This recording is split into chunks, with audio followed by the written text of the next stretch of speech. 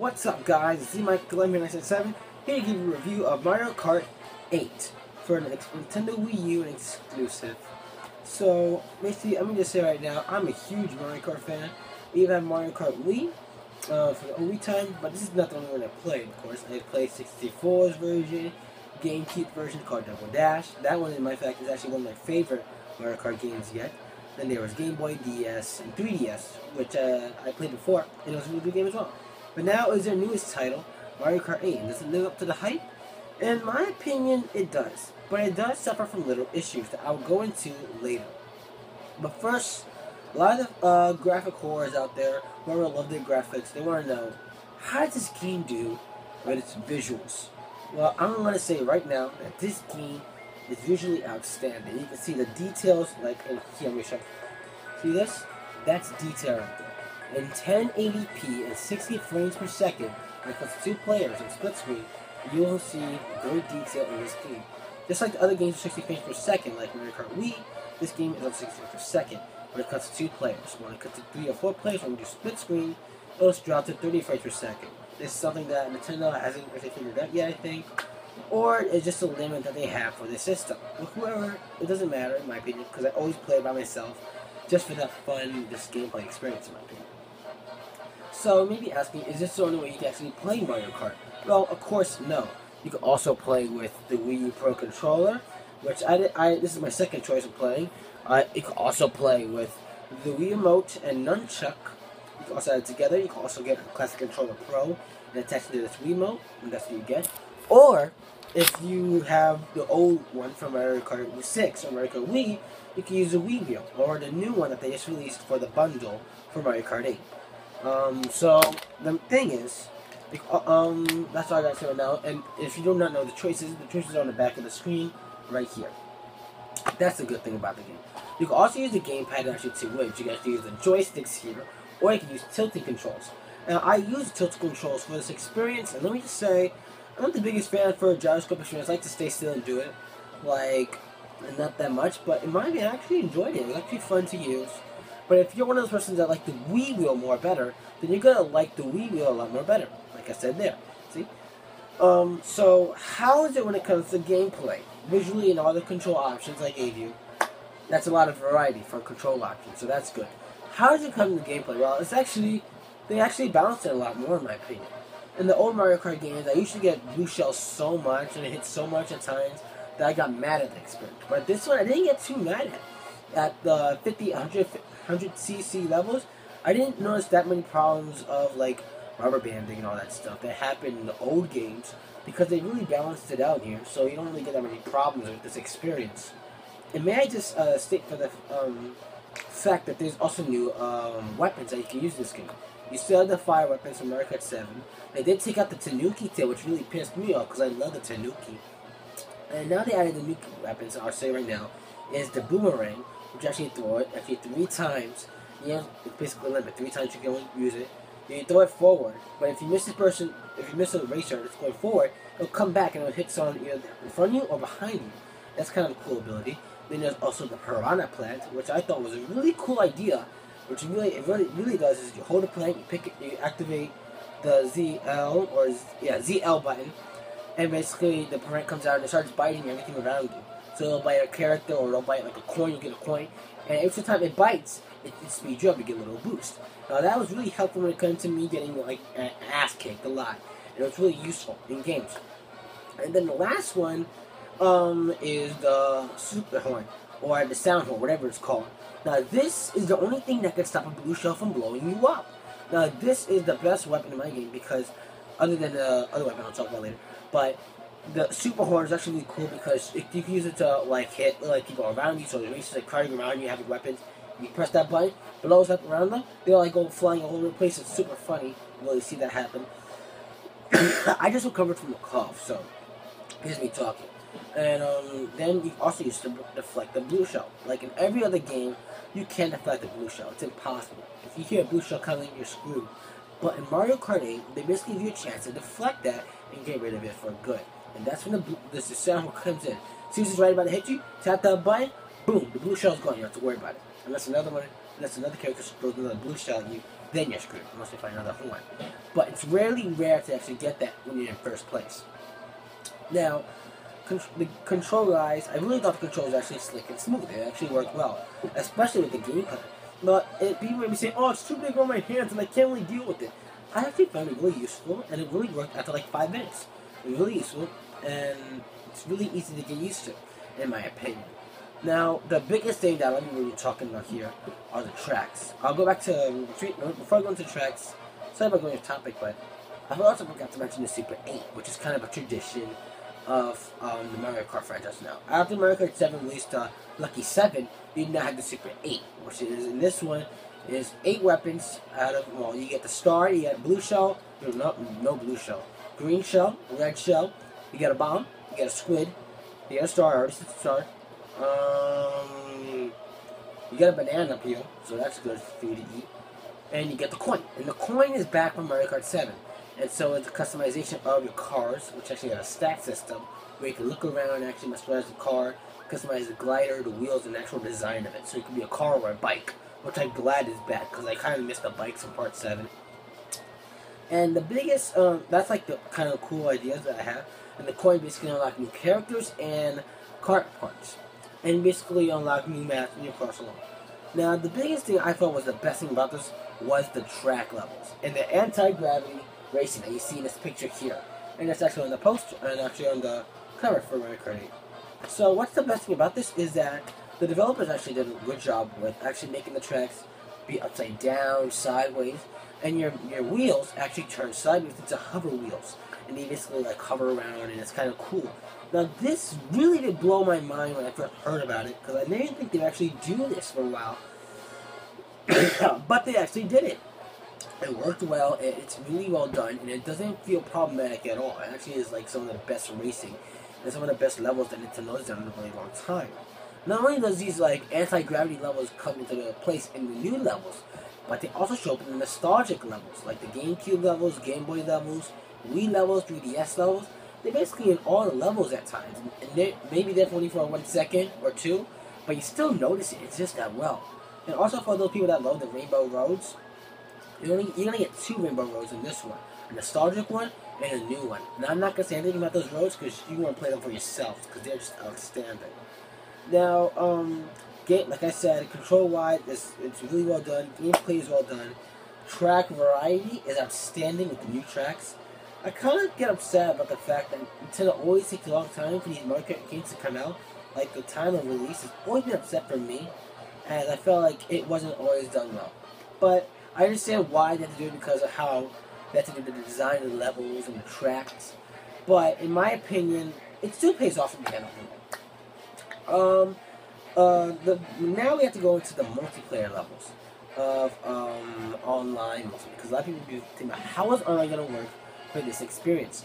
Now I'm going to say it's mostly well done here. Mostly. I'm going to go to the good here. I actually have notes on this. Now this game offers 12 players online multiplayer. You also play with 1 player or 2 players. What this means is you can have a buddy sit next to you, like my brother can sit next to me. We can both play online at 60 frames per second, and we won't notice any technical hiccups. Now let's talk about the good before I go deep into the bad, because if I go into the bad, I'm going to lose my stuff. So here it is. You have your basic features. It's easy to join a race at any time. There's a regional and worldwide option. So you can play with just, like, if I'm in New York, I'm not going to play people that say in Pennsylvania, North Carolina, or Canada. So what about you, eh? Sorry about that. You can also make it like that, or you can do worldwide. So you can be someone from Germany, someone from, if they have the game already, Germany, it can be someone from Japan, and me, and tons of the racers, and you just like fighting it out, duking it out, first place, third place, and second place. And it's just fun to do. So it's easy to join races, and it's really good. It's also easy to set up a tournament, which is also a tournament setups here. There's also recommended tournaments that you can try out. I can try out one. I did all of it because I'm not really that good compared to other racers out there. And it's also really easy to upload highlight reels from your races to YouTube. And I actually set up a few videos of YouTube videos of me playing Mario Kart. Some of my first time experience, And so later on, like I did this morning, I see it put up another 2, I believe. One from Wario Stadium, which is on DS. The other one was on 64, I believe. I basically went 4 or 5 of them already. And you guys should actually check it out. It's on my YouTube channel. If you ever watch this channel, if you ever watch any of my videos, I just want you guys to check it out just for like a little while. So it's only lasts about a minute max.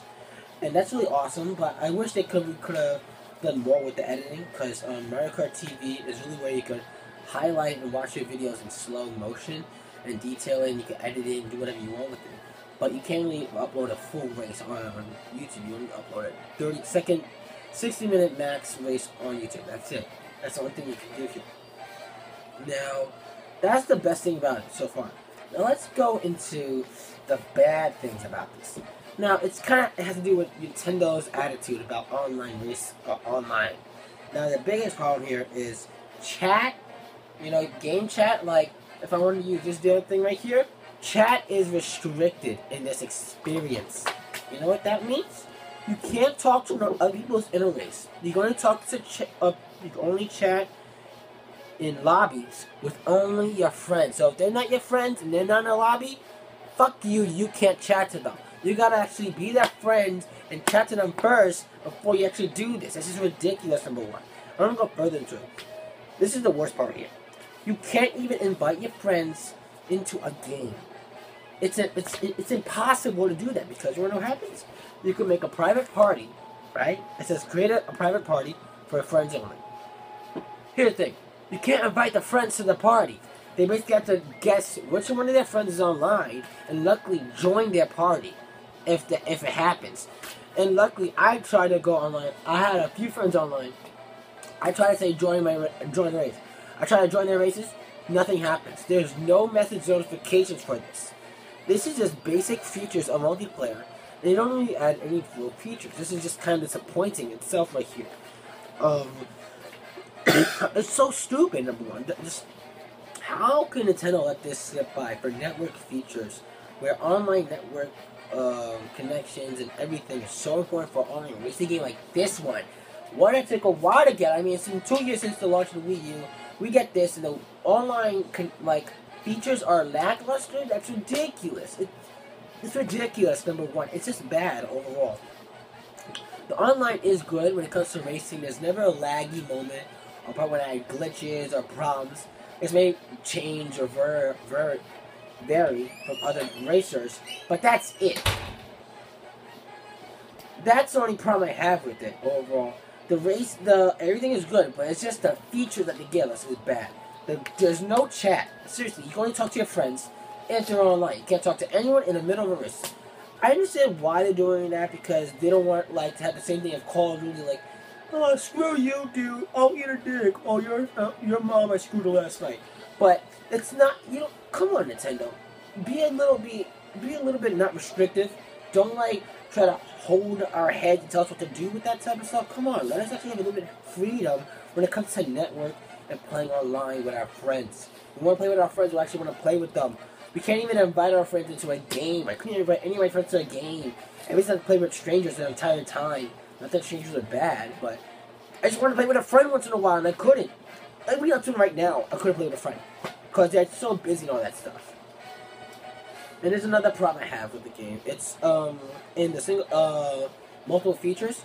The battle mode is just bad in my opinion. It's not really that good. It's actually not really good at all. How did you get in here, dog? The problem is the arena tracks in this. There is no arena tracks. They basically took out the arena tracks and instead added just normal races from old games. Well, they basically had new tracks, and what they did here is basically you just race on the track, and if you encounter someone in the opposite team, you hit them. But these tracks last 3 minutes, and the timers goes by real quickly, to the point where you actually lose, and it's just kind of disappointing overall. That's not the... Let me just get rid of that. Let me just leave it. Here's the problem with this is, in the old games, like in Mario Kart 7, Mario Kart 6, or any of the other Mario Karts, like DS, there was an arena, like a giant area where it was like this big area. So like for example, for DS version, you'll be on a DS, and you'll be restricted to that area. If you fell off, you screwed up yourself. That's your fault. Here, there is no. You basically race on track like this one right here, like Mario Circuit. You can race on this, and it's not even restricted. It's just like the open track, and you basically just race along. And if you see an enemy, you hit them, and it takes a while. And if you try to go like reverse, they're already gone. It's so bad. I just don't understand why they did this choice, in my opinion. I do like the idea of it, but I wish it was restricted to the point where they just added the arenas. Hopefully this can be fixed in the DLC update when they can add the arena tracks back. Hopefully they fix this. It may fix the score, of my opinion. Still saying that though, it's not a bad game overall. The main thing that's important is gameplay and controls. Visually, I wouldn't give a damn if it was 720p. If it was 720p, I would still enjoy it overall. But that's not the main point in my opinion. Visuals aren't that important to me. If it was like garbage and it ran horribly, then it would be a big point. But that's not it. In my opinion, gameplay is important, and what they give us is important as well. And that's the main problem here. Especially when it comes to the multiplayer. It's just basic. It's basically like having a Ferrari, like a hot car like Mario has right here. But instead of having a badass radio, they give it an old radio from the 1920s that plays only 5 songs. You gotta listen to them over and over and over again. That's what it's like, if you ever know what I'm talking about. But overall, Mario Kart 8 isn't a bad game by any means necessary. And actually, I agree with a lot of the reviewers who give it 9 out of 10s. And if you give it 8.5, I understand your reasoning for that as well. But in my opinion, I just don't think that the review should be too harsh on this. And the fact of the matter is, just that it, in my opinion. I don't know why I'm going off and talking about this. But the biggest problem here is the multiplayer's features. The main racing itself on multiplayer is not bad by any means necessary. So, that's my main problem. Whew, got that done. That's not really a big problem in my opinion, but that's it. So the final verdict of this game, I would have given it an 8.5 out of 10. But they still gave me some features to do in multiplayer, and the main mechanics and driving and everything here is good. And that's just a good thing. So I'm going to have to give it a 9 out of 10 in my opinion, just for it being a great Mario Kart game. It's so fun to race in this game. It's just good. So 9 out of 10. I do say really buy this game. I hope this can save the Wii U from damnation, because the Wii U needs to do good. And if this game does not help it, then you better pray to God that Super Smash Bros. When it comes out for Wii U will save it from death, to be honest. This game really has a lot of good ideas for it, and some innovation is done here. But it's literally like 20 chances as the GameCube version called Double Dash. And the roster itself is good, and you keep your players as your Mii character. But I wish that they actually changed some of the baby characters. For example, maybe Rosalina and Baby Daisy and Peach, they're just like add-ons in my opinion. I do like Rosalina as a racer and the little baby Mario and Luigi, but having so many damn babies, it's just like they're all the same no matter what. So 9 out of 10 in my opinion. Actually, here's the thing about this game. I'm going to actually tell you guys this now, because I actually put a post on Facebook about this, and no one actually knew this that much. But, if you buy the game new, it will come with this code right here. Now, don't even try to type this in, because I already used it by the time I bought it in already. So, you use this code, but here's the thing, you have to sign up for ClubNintendo.com. Now, if you sign up for ClubNintendo.com, you'll basically fill in this code for Mario Kart 8. They'll say that you put it in. And you can actually pick a choice of what 4 games to download on your Wii U for free. Only 1 game though. So here are the choices that you can pick though. The choices are Pikmin 3, Wind Waker HD, which is Legend of Zelda. You can also get Wii Party U or Super Smash Bros. U. That's the 4 choices you can get. Now I already put my card in already. I already put this code in, and I got Wind Waker HD. So that's the thing. This little competition of giving away free games will actually expire on July 31st. That's when this entire thing will expire. And if you put it in on August 1st, you will not get a free game. So this might be a big way of actually saying, I'm going to get this game. And actually, because of this actually being an offer from Nintendo, I actually had a lot of crashes on my computer trying to set this damn thing up. I've set it up 5 times in order for it to work. I was going to do a rant about it, but it actually passed off in the end. And now, let me just show you guys. What's up, big boy? That's my dog's right here. He's nosy as hell. Hang on, let me just show you guys. Let's just look at the beautiful picture. I now have Legend of Zelda Wind Waker HD free and downloaded on my Wii U. That is an amazing deal for Nintendo. And if they continue this with their other games, then this is going to be a big sell for Nintendo. And it's going to actually save Nintendo from falling down. It's going to save the Wii U, literally. Now, if you already had those other games, you can always do a little competition to give them away or not. That's all up to you, though. So, overall, I give it a 9 out of 10. It's a great Wii U time. I just gave it information in case you did not know about it.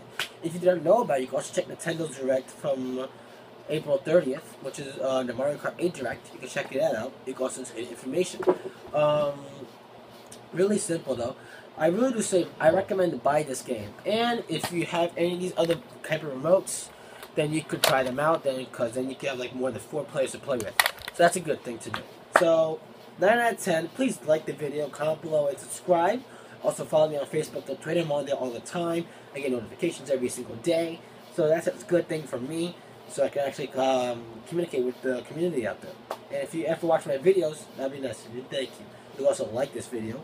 You also like my other videos of Mario Kart 8 of me playing the Wii U for the first time in HD, and those all new tracks. You can check them out. And you could, that's it basically. So, bye guys. My next review, I know I said I'll be reviewing Walking Dead Season 2 and Wolf Among Us Season 1. And I'll be doing videos straight today and tomorrow. Soon videos wrapping all that stuff up. And I'll also be reviewing X-Men Days of Future Past. And all that stuff. So I'm going to be like really busy just trying to do that and playing games all day. I also got this when I pre-ordered Mario Kart 8. So this is what you get as a little bonus for pre-ordering the game. I got this, I haven't ripped it yet, so that's a good thing, right? So yeah, like the video guys, comment below, subscribe, bye, and all that stuff. Bye.